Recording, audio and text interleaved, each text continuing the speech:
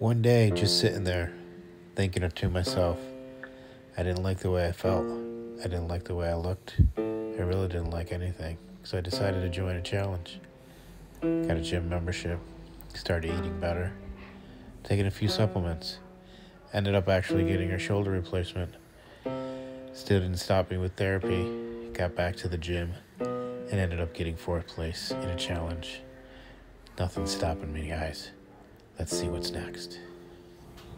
All right, guys, here we go. This is my back workout for today in the gym using the machines. This is a nice pull machine. Kind of reminds me of a T-bar row because of the way the angle is. With this one, what I was doing was sets of 15, 12, 8 with a drop set of 8. This is my drop set of 8 here. Didn't go too heavy today, just trying to warm that up, that upper shoulder up for this right here. So, second exercise, some RDLs, felt good today. Got up to 225. So set of 8 here. Felt strong. I like using this machine. It keeps me in line. I've noticed that when I do it at home, in my home gym, it doesn't give me the good smoothness like this, which I like a lot. Here I am drop set. So with this one, I actually did 15, 12, 10, 8 in a drop set of 8. So 225 and then drop down to 185. So not too bad. It felt good.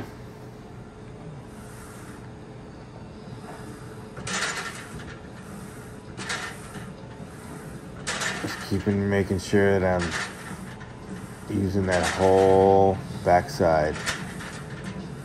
Building that back, building that back.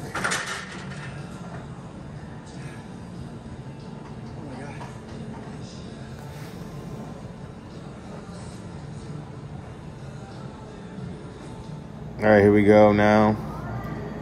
After those rows and that pull, we do these standing pull downs. Set of 20, nice and smooth, medium weight. Feeling the stretch all up in the lat. It's a good way to, I believe, to finish off. And with this, I was supersetting single arm cable row, mimicking like a dumbbell row. So here we go, dumbbell row, aka not heavy, just feeling that whole stretch, just trying to stretch that whole thing out after putting all that blood in there from doing those RDLs and that T-bar row machine. Again, this is both sides. I do about 12 to 15 in these. And I did this for 3 sets, so that was 20 of the pull down with 15 of these single arm rows. All right, guys, that was my workout for today. Hopefully get a thumbs up. And I'll see you next time when I get a video up. See you soon. Peace. In 2019, I took it upon myself to get a ream and run to my left shoulder, the replacement that had helped me get back to fitness and get 4th place in a transformation challenge. So what next? In 2021, I got my right shoulder replaced.